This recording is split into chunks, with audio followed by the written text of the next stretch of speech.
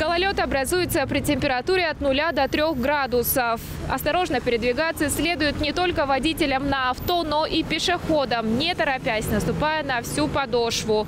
Подготовьте малоскользящую обувь, прикрепите металлические набойки. Пожилым людям рекомендуется использовать трость с металлическим наконечником. Самые частые зимние травмы – переломы лучевых костей рук, лодыжек и ребер, нередки растяжение связок, ушибы, черепно-мозговые травмы. Особенно опасны падения для пожилых людей. Часто они заканчиваются тяжелыми переломами. В травмпункт поликлиники по улице Гагарина за неделю поступило 400 человек. 290 пациентов растяжение, ушибы голеностопного сустава. Из них 100 – это переломы. 60% пациентов к нам поступают дети. За детьми родители где-то не уследили, на улице где-то упали или ударились. Переломы для пожилых людей – это очень сложно, и мы рекомендуем им прием кальций D3-никомет для улучшения восстановления костной ткани. По данным регионального ГИБДД, на дорогах республики за минувшие выходные из-за несоблюдения требований при гололеде произошло 9 ДТП. Травмоопасность для пешеходов повышается в период весенней капели с ночными заморозками. Тротуары и проезжая часть дорог в тени, наледи на перекрестках и остановках должны подсыпаться и очищаться в первую очередь, отмечают в ГИБДД. У нас с 4 утра каждый день выезжает 3 пескотряса.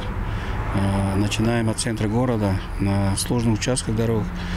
А также у нас задействована бригада собственной базы на автомашине ГАЗ, то есть ручная подсыпка по тротуарам, по остановкам. После обеда, после час пик тоже производится подсыпка по всем участкам повторно. Снег продолжаем вывозить. Сейчас мы вывозим на улице по улице Ленина, на перекрестках, около светофоров. Вчера мы закончили вывозить с улицы Кочетова. Если в городе плохо убирают снег или нет подсыпки на тротуарах и перекрестках, можно обратиться в Общероссийский народный фронт Тувы. Там следят за содержанием дорог. Смотрим, чистят ли тротуары, чистят ли пешеходные переходы, остановки автобуса, то есть чтобы людям было удобно. Делается ли подсыпка. Центральные улицы так более-менее убраты. Я не говорю, что ничего не делают. Вот здесь вот еще даже, смотрите, не окраина, но уже тротуар не убирают. То есть пешеходные переходы скользкие. И то, что снег вовремя не вывезли, они начали поздно в этом году вывозить. Это, очевидно, нужно обратить все-таки мэрии на то, что в благоустройстве нету техники. Внесите коррективы в привычный маршрут. Выходите из дома заранее, чтобы избежать спешки, вне зависимости, пешеход вы или водитель. Ни в коем случае нельзя перебегать дорогу. На обледеневшей дороге автомобиль может не успеть остановиться, так как тормозной путь удлиняется. Расскажите детям о безопасном поведении во время гололеда. Водителям следует воздержаться от дальних поездок, поскольку снег и гололедица делают движение на дорогах особенно опасным. Айдана Ховалыг, Тува 24.